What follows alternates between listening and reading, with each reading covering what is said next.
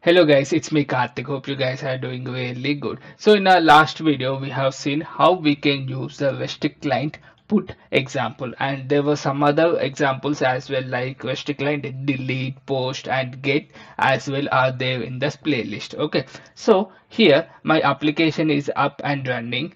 So let me try to hit from the endpoint here. So I have this, my application is running at 9013, right? 9013 port, yes. And if I hit it, I'm getting the response, which is cool. This is an integer type. So this is a long, some number type, right? So let me pass something called a string here. And if I pass it, I'm not getting any response. The basically here, are we handling any sort of exception, no, right? And we are hitting this endpoint, and sometimes that endpoint could be down because it is hosted on the server and the server could be down. Are we checking that? From our client side only, we might be passing some invalid data. So are we checking those items? No, right? So in this tutorial, we are going to learn that one thing. Okay. So simply use the existing one and let's try to modify few details. Okay. Student info with exception. Let me keep it as handling. Okay. So here, um, so simply use RestClient put and URI and body. We are setting till here. What we are doing is correct. Okay. Here, what we can do is instead of retrieve, there is a one more called exchange. Okay. This exchange method we are going to handle. Okay.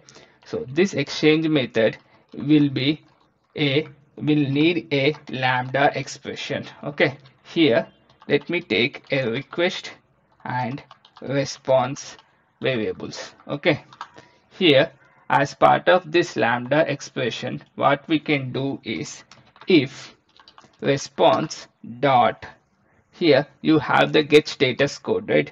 Dot, if you see here 400 4xx, that means all the status code comes under 400 will come here, 400 401, some status codes, right? So those are nothing but our client objects. From our client side there is some sort of an exception, but our server is up and running. Okay, so when it is something like this, what you can do, you can throw some exception, something like invalid object exception, something like that I am taking, or you can take IO exception as well. Okay, so let's say like invalid object, because in our case when we are sending a string instead of a long or the number type, we found that, right? So that's why I have taken this one. Okay, or else if let's say like response dot get status code, what is that, get status code dot is 5xx server error. That means there is something to do with server side, not from the client side.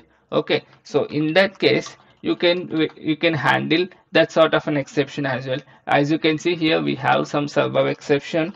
So like server is down. Okay, instead of this, I would suggest you to create a custom exception, and you can use that exception as well and set accordingly. Okay, if both of them are not there, that means response is coming properly, right? So I am getting the response here. Okay, and this is here get body, this is my response, but I need to convert this into the understandable format, right?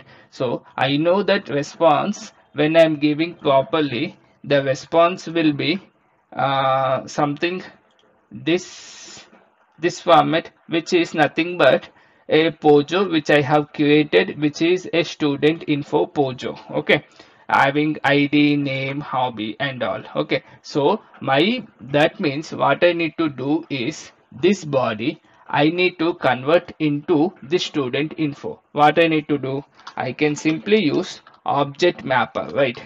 So let's say like object mapper is equal to new object mapper of this, then object mapper dot read value will be there. Okay, this read value, what it does is it will take two parameters. First parameter is what is the value, and the second parameter is in which format you want to convert this to. I am converting this to student info dot class format. Okay, this is done, and this object read value is returning me student info. Okay, which is okay. Okay, now I simply need to return my student info object. Okay, this is correct, right? Now this, since it is returning me student info, I need to modify that accordingly. Okay, I have this properly. Here I can simply return my, where this is getting closed here, right? So I can simply return here my student. Yep, so this is up and running. Now simply keep here exception handling and update your controller method properly. Now let me debug this. Okay, let me try to debug this. Put a entry here, and there's a one more here. Okay, something like this, so that I will also try